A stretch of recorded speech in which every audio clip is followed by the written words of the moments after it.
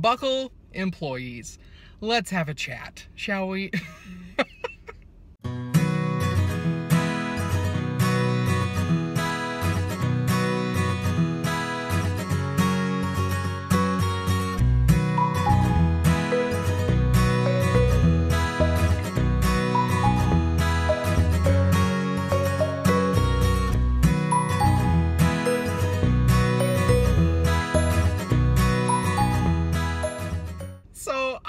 Needed to buy pants because I literally only have one pair that I keep wearing all day, every day. One of the belt loops is coming off.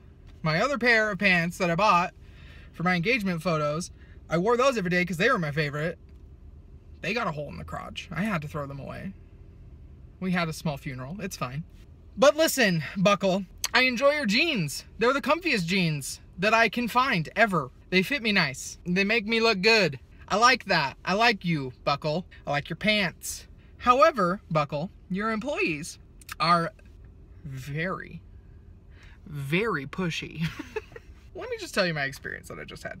So, I went into Buckle to buy new pants because I need some, and I knew exactly what I wanted. I went straight for the pants, and I turned the corner, and there they were, the two Buckle girls, waiting for me like a buzzard on the side of the road. So I walk in, and of course they're like, "Hey, welcome!" And I said, "Hello," and I walked right past them. I didn't even acknowledge their existence besides saying hello. Because I know these girls make commission. I know their tactics. I used to work in suit sales. I know.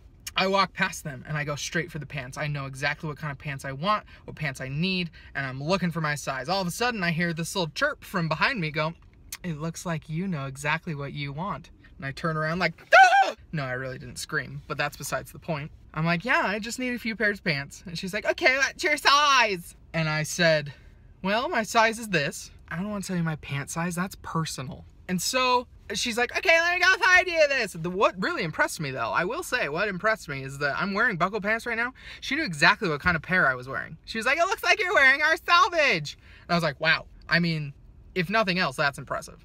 I was like, "I am. Wow, good for you."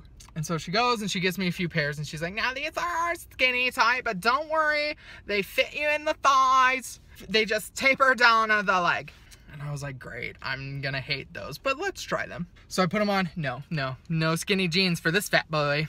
I then try on the pairs that I know exactly what I want, and I'm like, yes, this is it. This is what I need to get.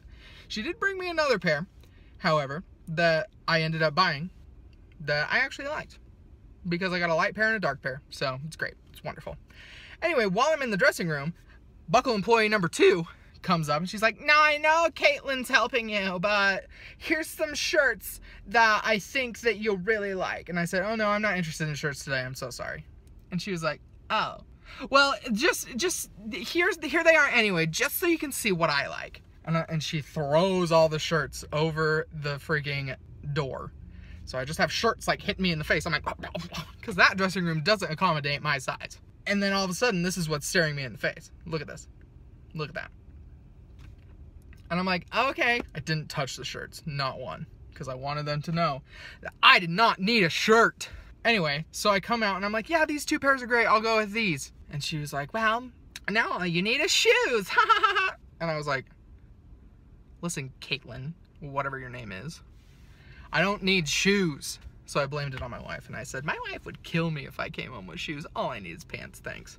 Whoa, the pressure that they put on their customers to buy everything that they offer you is insane. Anyway, that's my story for the day. I'm gonna go pick up Leisl now, and we're gonna have a good time today. Well, it's been just another day of rest, everyone. Here's this one. Hi. Hi.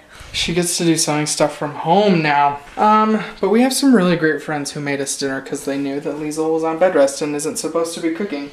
And apparently they don't trust me. Just kidding, Scott and Shelly. We appreciate your kind gestures. So they made us some delicious casserole. Yummy, yummy, yummy. So we're gonna eat that.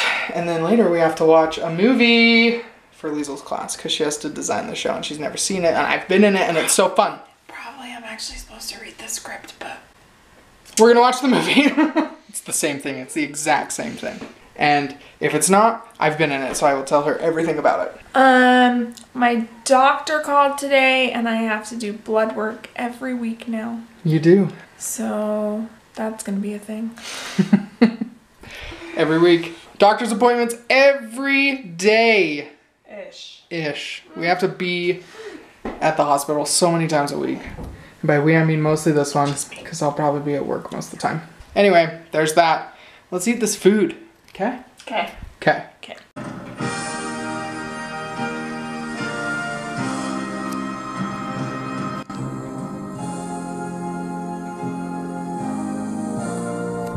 Little Shop of Horrors. Are you ready? I guess so. Well, someone put this cat in a cage. Was it you? Did Dad put you in a cage? That's what I thought. Well, he looked like he needed to be caged. Alright, what a relaxed day it was today. Guys, one day we'll have babies. And then we'll be more interesting because we won't be on bed rest anymore. But it's okay. We do what we can with what we have. Thanks for coming with us today. We appreciate you. It is 10 minutes to midnight. So, I have to go to bed. Leisl has to go to bed. I'll have to go to bed. We all have to go to bed. You have to go to bed. Go to bed. Anyway, thanks for coming with us today. We appreciate it. As always, have courage. Be kind. We'll see you tomorrow. Bye.